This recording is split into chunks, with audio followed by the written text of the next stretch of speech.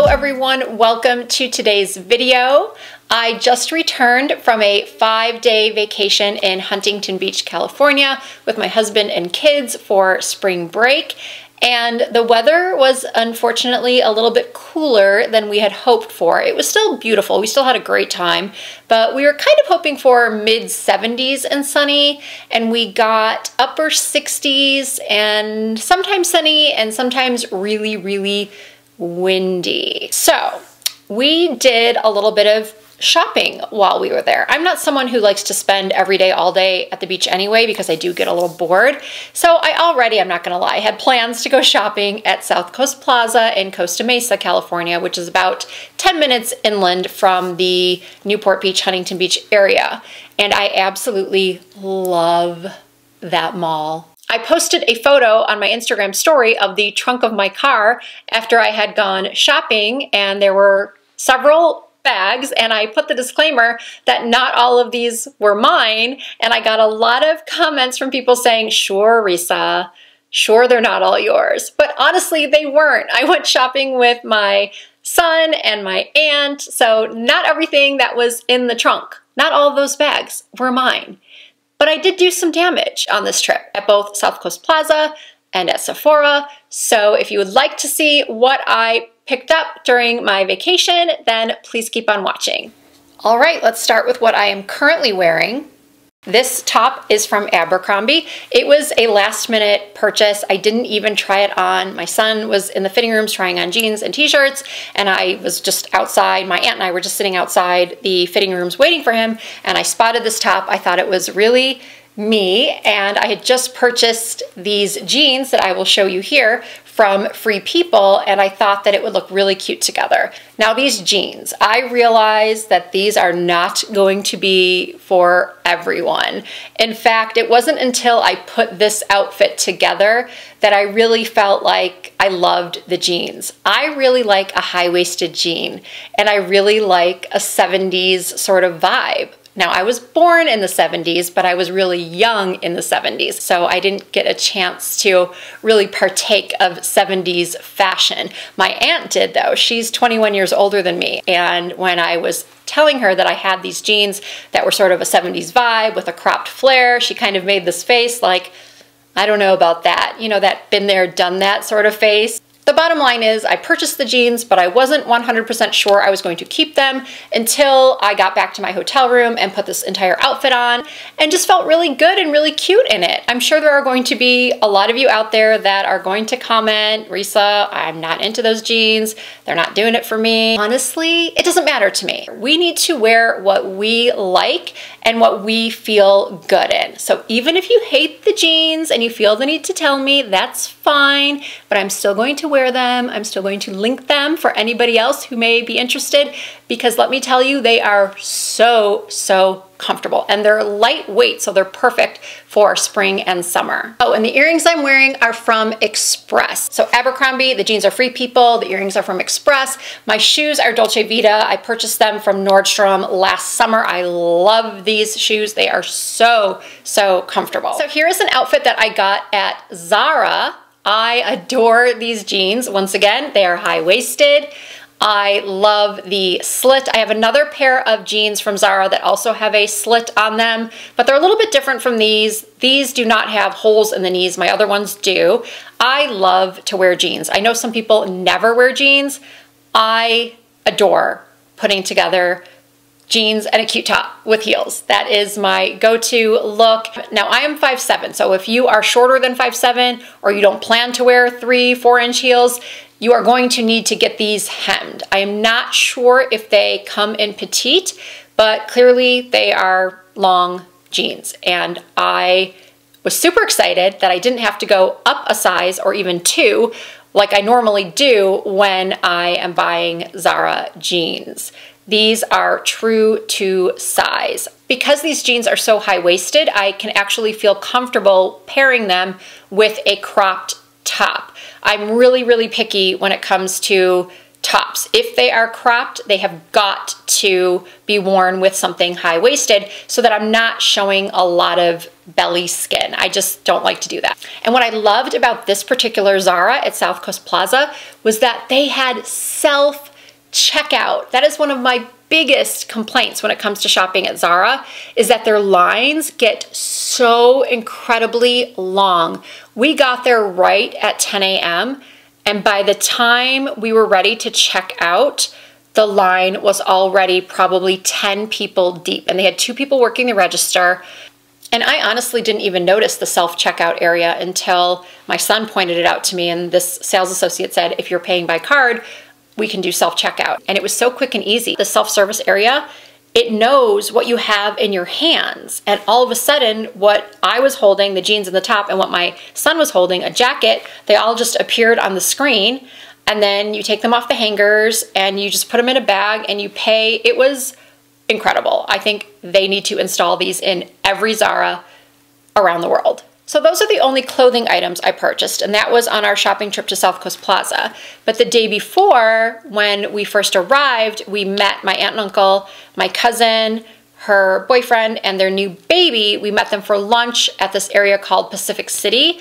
Just like our hotel, it's right across from the ocean. It has a lot of shops and restaurants, and we ate lunch, and then we went over to Sephora. I should say we ate lunch and had a few drinks, and then went sort of buzzed shopping at Sephora, and it was the last day of the spring savings event where I could get 20% off. So I just grabbed a basket and started putting things into it. So you will not have seen any of these items in the haul that I already posted last week. These are all new to me items.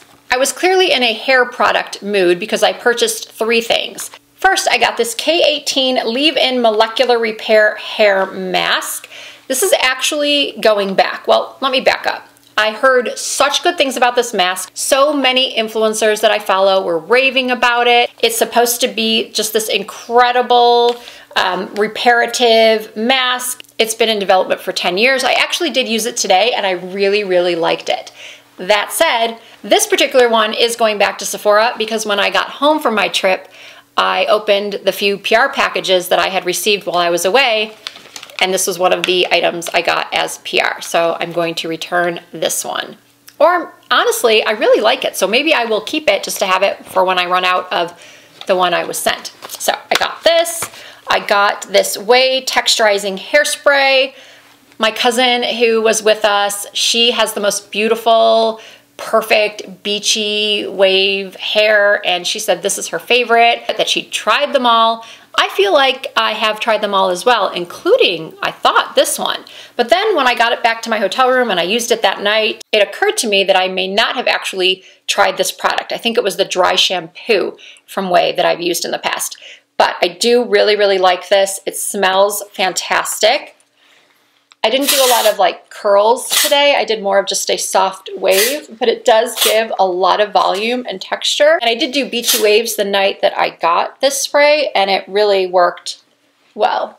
I actually think it worked pretty well just now. And then because I was at the beach and I was doing everything I could to fight frizz, I picked up this 1 Minute Transformation from Color Wow.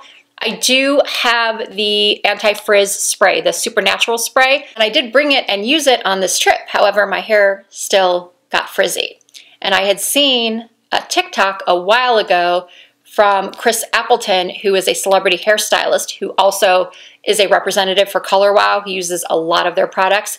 I had seen him demonstrate this 1 minute transformation that instantly remoisturizes and eliminates frizz, and it looked amazing. The before and after on the model he used was incredible. So I decided to give this a try, and it really did work. I don't think I'll be using it so much here in Las Vegas because my hair really doesn't frizz in our 0% humidity or our 5% humidity, but it really does instantly, if you kind of like work it into your hair, it really does transform it and get rid of any frizz.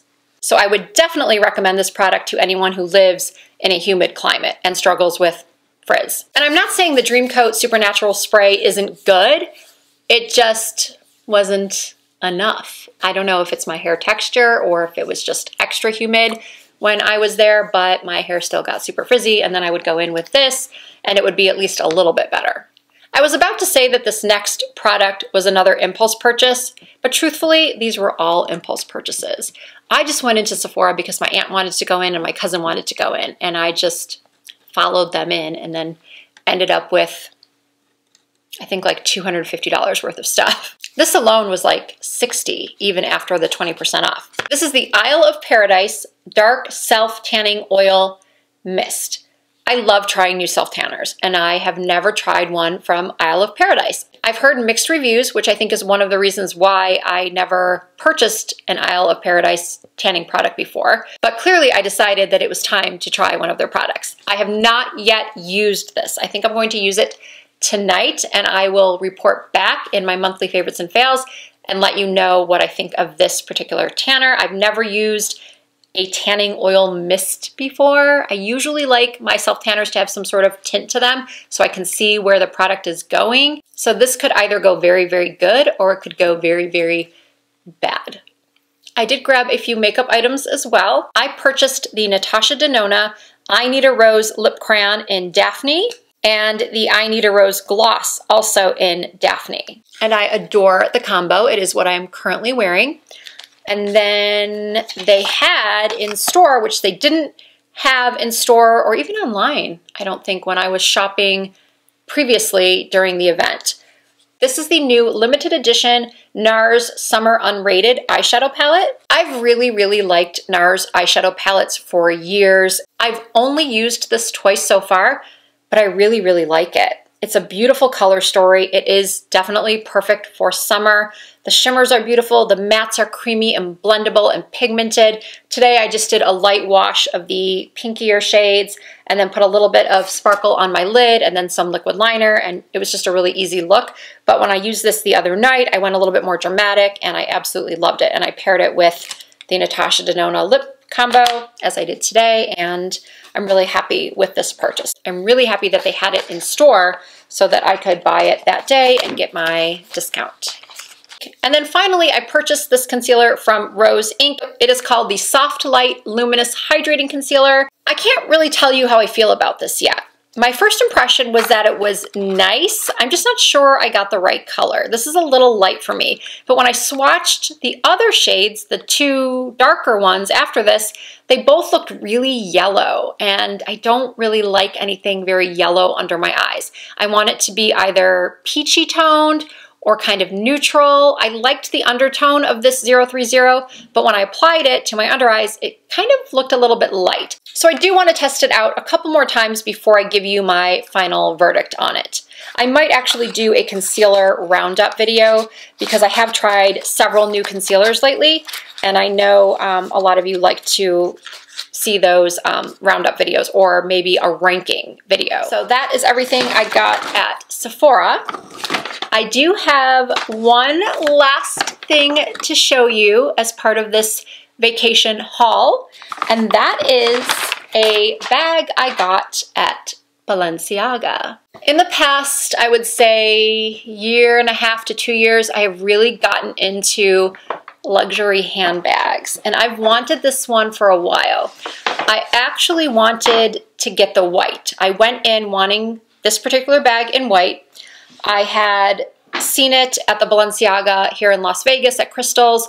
I went in, I made sure that my phone could fit in it. I made sure that I could put in a compact and a lipstick, that it wouldn't be so tiny that I wouldn't be able to use it for anything. So I didn't end up purchasing it that day here in Vegas. I did end up leaving my MAC powder compact in the bag because when I got back to my room, I noticed that my compact was missing, and so I thought, oh, I must have left it in the Balenciaga when I was trying to see if everything could fit. So as I was saying, I didn't purchase a bag that day, but I couldn't stop thinking about it. So I decided that when I went to South Coast Plaza, I was going to get it if they had it, and they did have it. But then the sales associate said that they had just gotten in this new color, this beautiful soft gold.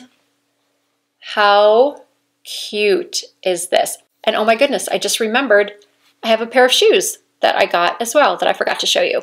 So I will show them to you after this. And the shoes I actually did buy online, pick up in store at Nordstrom. I had not seen them in person. I just saw them on the website, thought they were really pretty, saw that they had them at the South Coast Plaza location, did the buy online, pick up in store, and lo and behold, the gold of that shoe is exactly the same as this gold. Because you know, sometimes golds could be very different. They can be very bronzy or yellow, or they can just be different. And these two golds match up perfectly, the shoes and this bag. And I personally think this is a great neutral color. You can hold it by the top handle, or it does have a strap, an adjustable strap that you can attach to wear it crossbody.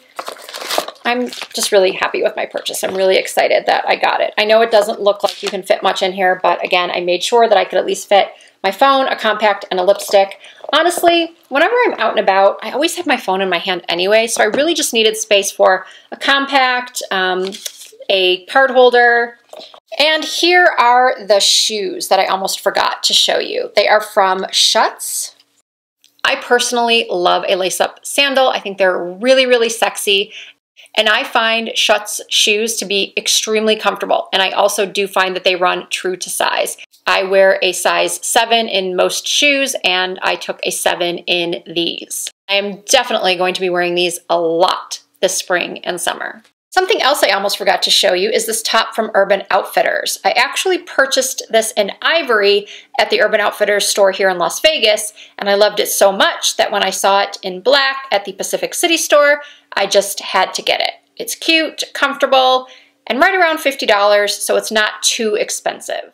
So that is it. That is everything from my spring break 2022 vacation haul. I really hope you enjoyed watching this video. If you did, please give it a thumbs up. I really appreciate that. And if you're not already subscribed, please hit that subscribe button and join the Risa Does Makeup family. I do upload new content at least twice per week. You can also find more content from me on Instagram and TikTok. The username is the same everywhere. It's all Risa Does Makeup. Thank you all so much for watching. I hope to see you in my next video.